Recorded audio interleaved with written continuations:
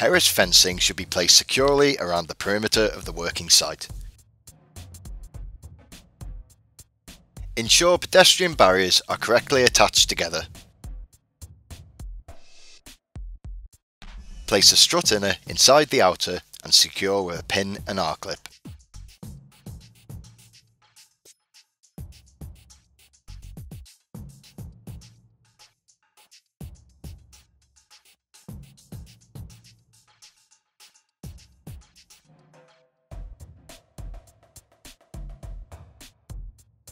Place the trench box panel on its back and carefully lower the assembled strut into the strut pockets.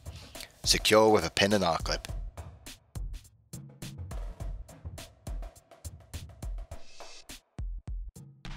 Attach the remaining struts into the 3 remaining pockets on the trench box panel. Using an excavator, gently lower the second trench box panel over the struts and secure using pins and R-clips. With the box laying on timber skids on stable ground, attach a 2-leg chain to the handling points of the upper panel and using an excavator, orientate the trench box into a vertical position. All vehicle operators must have a permit to work on site. No permit, no dig. Mark out the digging area. Place pedestrian barriers around the excavation area.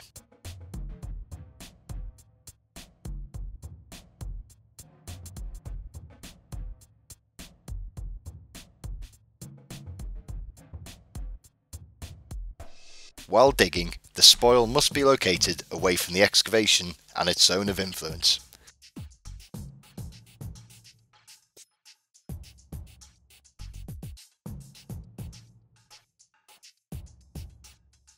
Lower the assembled trench box into the excavation.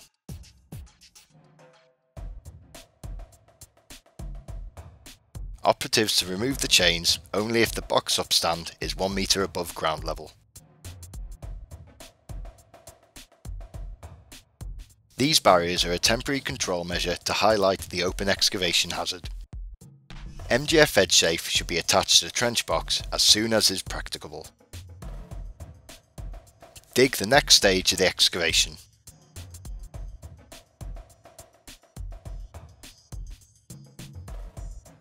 Using the excavator bucket, gently push down each corner of the trench box.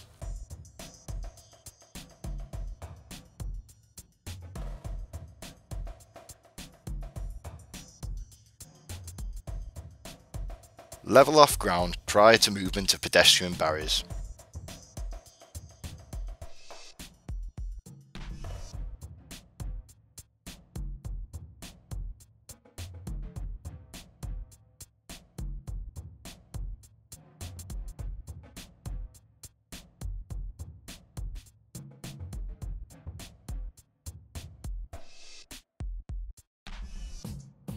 Operative to check the correct dig depth.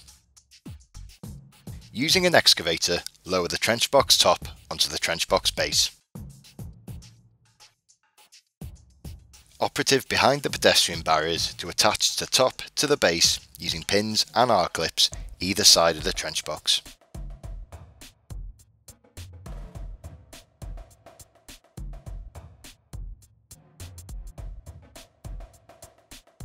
Operative to remove chains from the top box. Using the excavator bucket, repeat the dig and push process. Behind pedestrian barriers, 2 operatives attach MGF edge safe and secure using pins and R-clips. To close off the open ends of the trench walls, trench sheets or end safe panels can be used. Using the excavator quick hitch, gently push down on the trench sheet until it has reached the required depth.